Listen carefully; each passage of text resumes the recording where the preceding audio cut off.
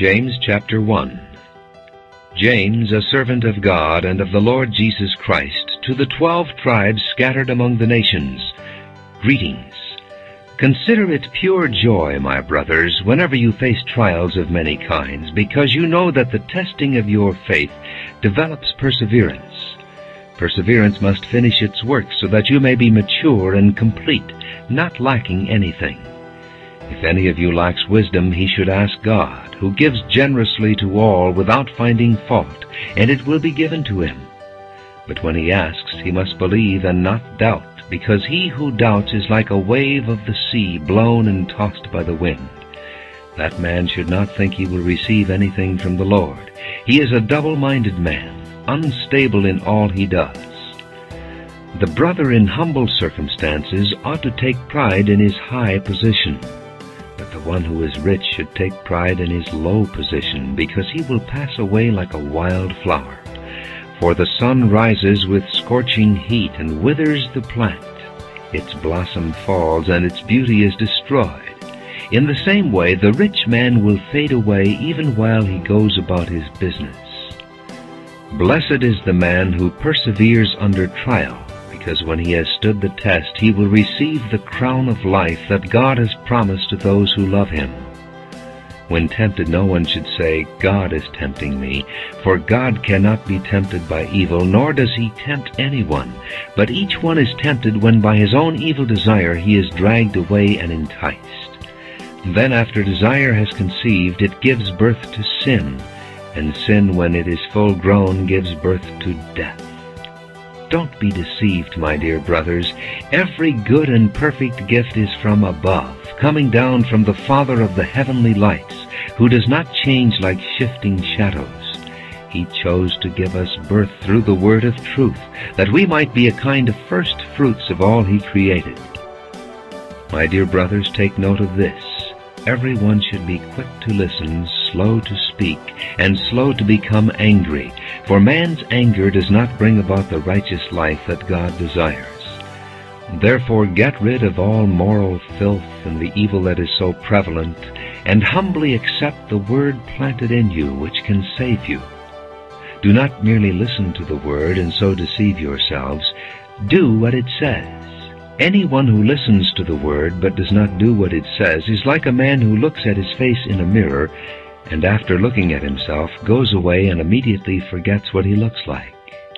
But the man who looks intently into the perfect law that gives freedom and continues to do this, not forgetting what he has heard but doing it, he will be blessed in what he does. If anyone considers himself religious and yet does not keep a tight rein on his tongue, he deceives himself, and his religion is worthless. Religion that God our Father accepts as pure and faultless is this: to look after orphans and widows in their distress, and to keep oneself from being polluted by the world. James chapter 2. My brothers, as believers in our glorious Lord Jesus Christ, don't show favoritism. Suppose a man comes into your meeting wearing a gold ring and fine clothes, and a poor man in shabby clothes also comes in. If you show special attention to the man wearing fine clothes and say, "Here's a good seat for you," but say to the poor man, "You stand there," or "Sit on the floor by my feet," have you not discriminated among yourselves and become judges with evil thoughts? Listen, my dear brothers, has not God chosen those who are poor in the eyes of the world to be rich in faith and to inherit the kingdom he promised those who love him? But you have insulted the poor. Is it not the rich who are exploiting you? Are they not the ones who are dragging you into court? Are they not the ones who are slandering the noble name of him to whom you belong? If you really keep the royal law found in Scripture, love your neighbor as yourself, you are doing right. But if you show favoritism, you sin and are convicted by the law as lawbreakers. For whoever keeps the whole law and yet stumbles at just one point is guilty of breaking all of it. For he who said, "Do not commit adultery," also said, "Do not murder." If you do not commit adultery, but do commit murder, you have become a lawbreaker. Speak and act as those who are going to be judged by the law that gives freedom, because judgment without mercy will be shown to anyone who has not been merciful. Mercy triumphs over judgment. What good is it, my brothers, if a man claims to have faith but has no deeds? Can such faith save him? Suppose a brother or sister is without clothes and daily food. If one of you says to him, "Go, I wish you well, keep warm and well fed," but does nothing about his physical needs, what good is it? In the same way, faith by itself, if it is not accompanied by action, is dead. But someone will say, "You have faith, I have deeds." Show me your faith without deeds, and I will show you my faith by what I do. You believe that there is one God. Good. Even the demons believe that and shudder. You foolish man, do you want evidence that faith without deeds is useless? Was not our ancestor Abraham considered righteous for what he did when he offered his son Isaac on the altar? You see that his faith and his actions were working together, and his faith was made complete by what he did. And the scripture was fulfilled that says, "Abraham believed God, and it was credited to him as righteousness, and he was called God's friend." You see that a person is justified by what he does, and not by faith alone. In the same way, was not even Rahab the prostitute considered righteous for what she did when she gave lodging to the spies and sent them off in a different direction? As the body without the spirit is dead, so faith without deeds is dead. James chapter 3.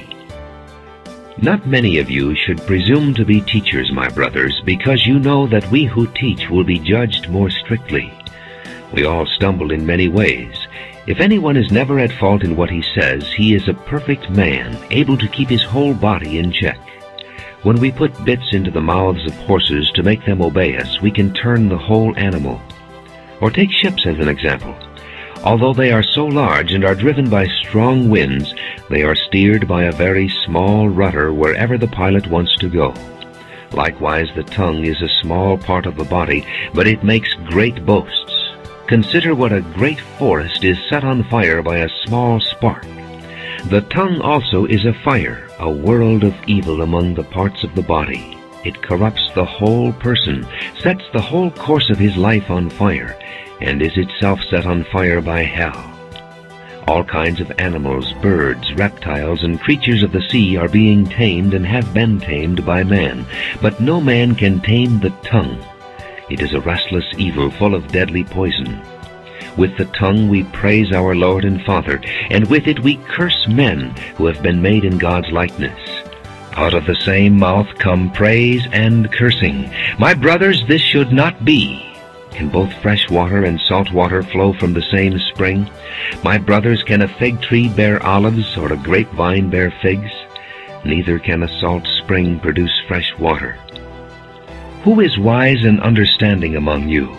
Let him show it by his good life, by deeds done in the humility that comes from wisdom. But if you harbor bitter envy and selfish ambition in your hearts, do not boast about it or deny the truth. Such wisdom does not come down from heaven, but is earthly, unspiritual, of the devil. For where you have envy and selfish ambition, there you find disorder and every evil practice. But the wisdom that comes from heaven is first of all pure, then peace-loving, considerate, submissive, full of mercy and good fruit, impartial and sincere. Peacemakers who sow in peace raise a harvest of righteousness. James chapter 4. What causes fights and quarrels among you? Don't they come from your desires at battle within you? You want something but don't get it. You kill and covet, but you cannot have what you want. You quarrel and fight. You do not have because you do not ask God. When you ask, you do not receive, because you ask with wrong motives, that you may spend what you get on your pleasures. You adulterous people, don't you know that friendship with the world is hatred toward God? Anyone who chooses to be a friend of the world becomes an enemy of God. Or do you think Scripture says without reason that the Spirit He caused to live in us envies intensely? But He gives us more grace. That is why Scripture says, God opposes the proud, but gives grace to the humble. Submit yourselves then to God. Resist the devil, and he will flee from you. Come near to God, and he will come near to you. Wash your hands, you sinners, and purify your hearts, you double-minded. Grieve, mourn, and wail. Change your laughter to mourning and your joy to gloom. Humble yourselves before the Lord, and he will lift you up. Brothers, do not slander one another. Anyone who speaks against his brother or judges him speaks against the law and judges it. When you judge the law, you are not keeping it, but sitting in judgment on it. There is only one lawgiver and judge, the one who is able to save and destroy. But you, who are you to judge your neighbor? Now listen, you who say, today or tomorrow we will go to this or that city, spend a year there, carry on business, and make money. Why, you do not even know what will happen tomorrow. What is your life? You are a mist that appears for a little while and then vanishes. Instead, you ought to say, if it is the Lord's will, we will live and do this or that. As it is, you boast and brag.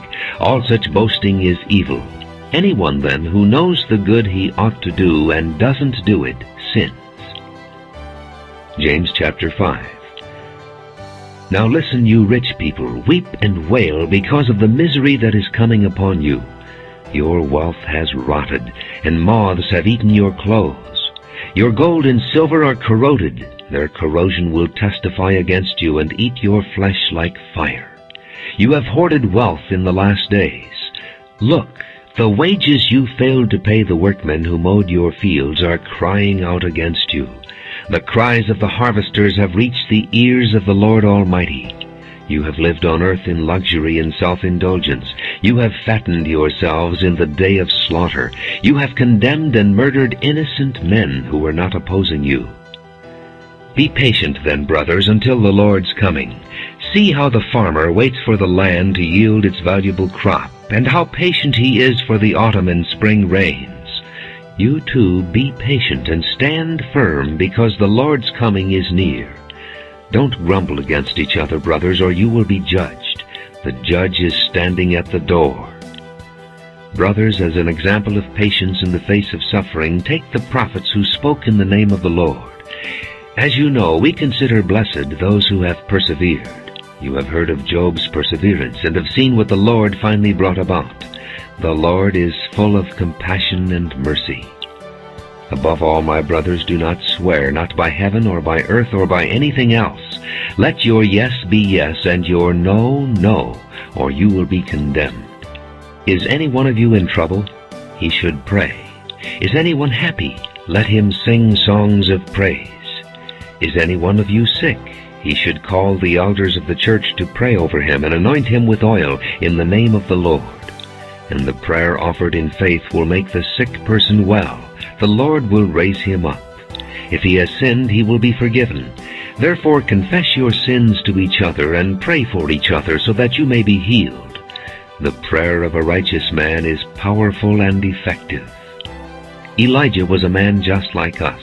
He prayed earnestly that it would not rain, and it did not rain on the land for 3.5 years. Again he prayed, and the heavens gave rain, and the earth produced its crops. My brothers, if one of you should wander from the truth and someone should bring him back, remember this: whoever turns a sinner from the error of his way will save him from death and cover over a multitude of sins.